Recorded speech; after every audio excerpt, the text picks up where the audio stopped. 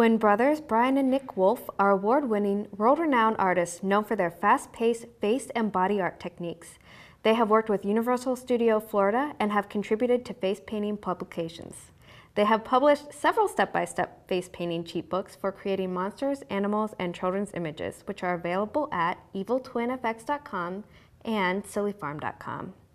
They conduct face painting classes as well as full-day workshops at convention and trade shows.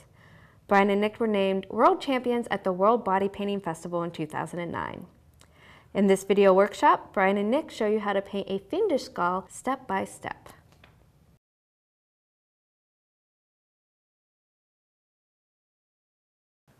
So basically, I'm shading this black. I'm going on top of the shapes that I did with this blue-green, and I'm going to all the places that I just want to make it deeper.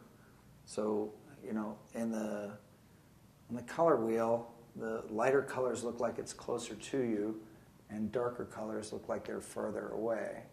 So as the dark greenish blue looks farther away, as I shade it in with black, and they look even deeper still.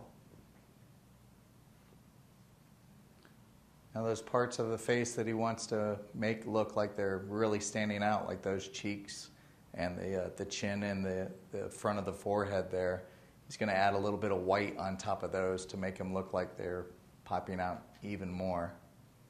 He's trying to get as much of the skull done with that sponge as possible before he goes in with his brush. That's kind of the fastest way to do this thing. And as you can see, it's already looking pretty good with just the sponge. And we really rely on that tool to add texture to our face paints, to get it as close to what that, the finished product that we want to get to before we go in with our brush. And that just makes it easier. It covers more of the face quicker.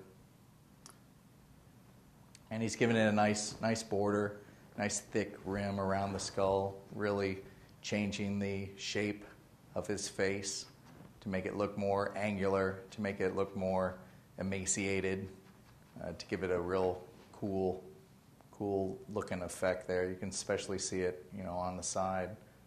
It's a great effect, especially on camera when the painting's brought back to the second dimension. And there's that white highlight I was talking about, picking the places on the face where it's the absolute brightest yellow and putting a little bit of white on top, and he's tapping it on there, using that sponge as kind of like a stipple sponge to not only to give it some texture, but to break up that highlight a little bit, so it's not so harsh, so it doesn't look painted. The more stipply this skull is, the more difficult it looks. Like you really spent a long time painting it. You could tap that sponge a few times and get 10, 20 dots with every tap. So you can really looks like that he's spent a lot of time on the thing when it's a real quick technique to get going.